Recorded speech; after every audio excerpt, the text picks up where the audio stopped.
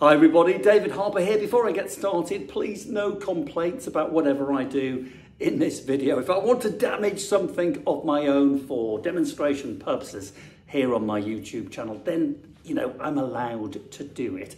And remember, if you follow anything that I show you and it all goes disastrously wrong for you, I'm really sorry, but it's not my responsibility, right? So let's get that out of the way, and here we go.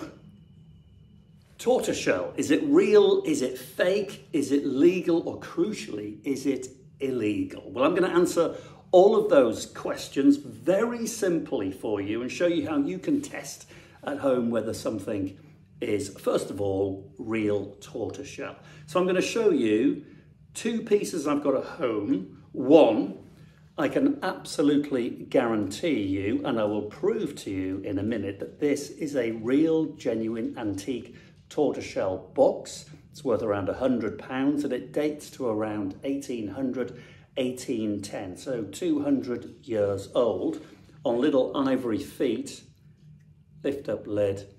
A sweet little thing, a proper antique, definitely tortoiseshell. I'll show you how you know that in a second, but I need to use an example of something that is not tortoiseshell. 99.9% of tortoiseshell glasses you will see will be faux tortoiseshell. They're going to be plastic, but I'm just going to use them to show you how you can tell if you have something at home that looks like tortoiseshell is real. So you might have a box, you might have a comb or some inlay on furniture. It could be plastic, it could be tortoiseshell.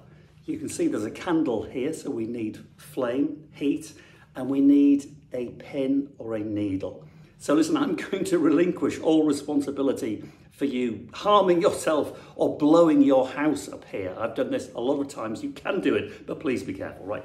So first of all, we're going to take the pin, we're going to heat it up in the flame, and I'm going to show you what happens to real tortoiseshell when you pin prick it with a boiling hot pin. Now remember, choose an area on your tortoiseshell that, is hidden, not right on top of the box, because you're going to cause some damage. Minuscule damage if it's real tortoiseshell, a lot of damage potentially if it's fake. So get it nice and red hot. And I'm going to explain to you what we're going to see if it's real tortoiseshell, first of all. So it will make a pinprick, there's no doubt about it. It will absolutely affect the tortoiseshell, but it will make a black, jet black pinprick, and it won't, slip in like butter. It won't, like a hot knife through butter, it won't do that.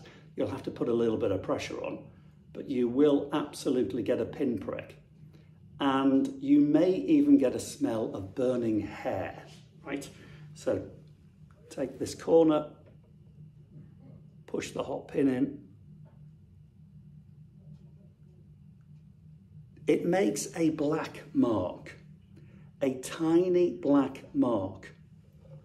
If you used a much bigger needle, for an example, you'd cause a little black crater, but you don't get any puff of smoke, and you may get a little tiny essence of a smell of burning hair. So that's real tortoiseshell. You haven't done any great damage. Now, talking of damage, if you want to do some damage, test faux tortoiseshell with the needle. So what's going to happen here? You're going to cause a mini explosion. So remember, choose an area where you're not bothered if you cause some damage. So there'll be a puff of smoke. It will go in like, a hot needle through butter, and it may even cause like a stringiness, like a cheese string in the plastic. So get ready for this. Don't burn your fingers. Yowza. Straight in, and a puff of smoke.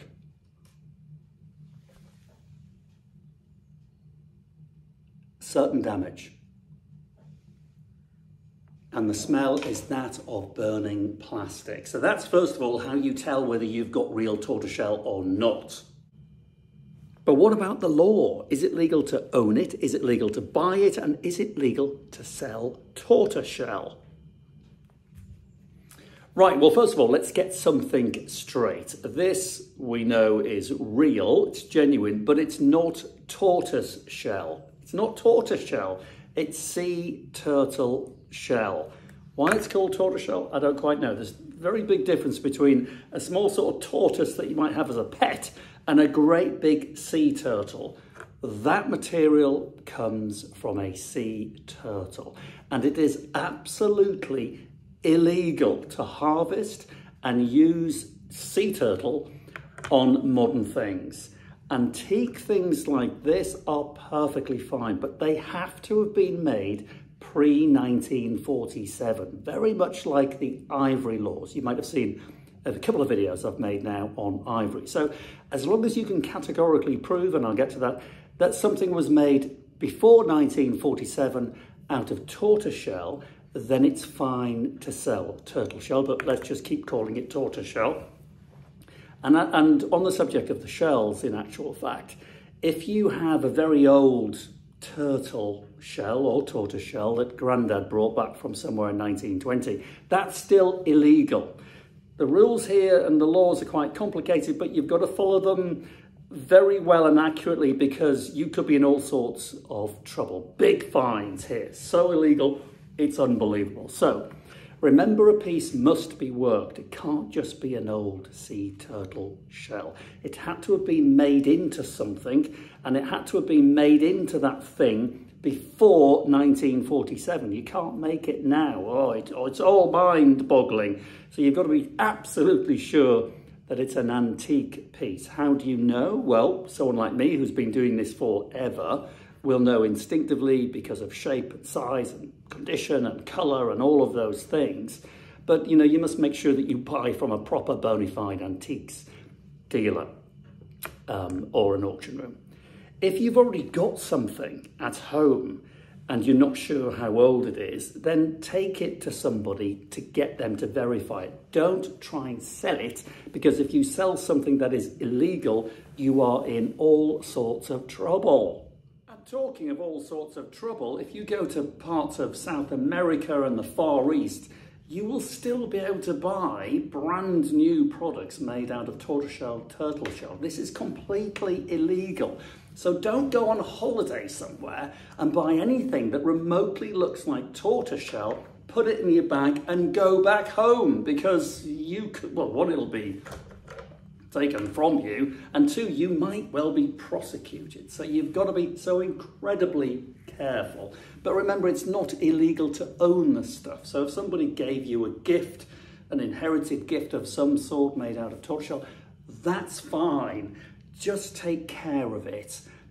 I think destroying it is the wrong thing to do. You can't just destroy history, and I think it's disrespectful to the creature. I think you need to respect it, honour it, cherish it and care for it.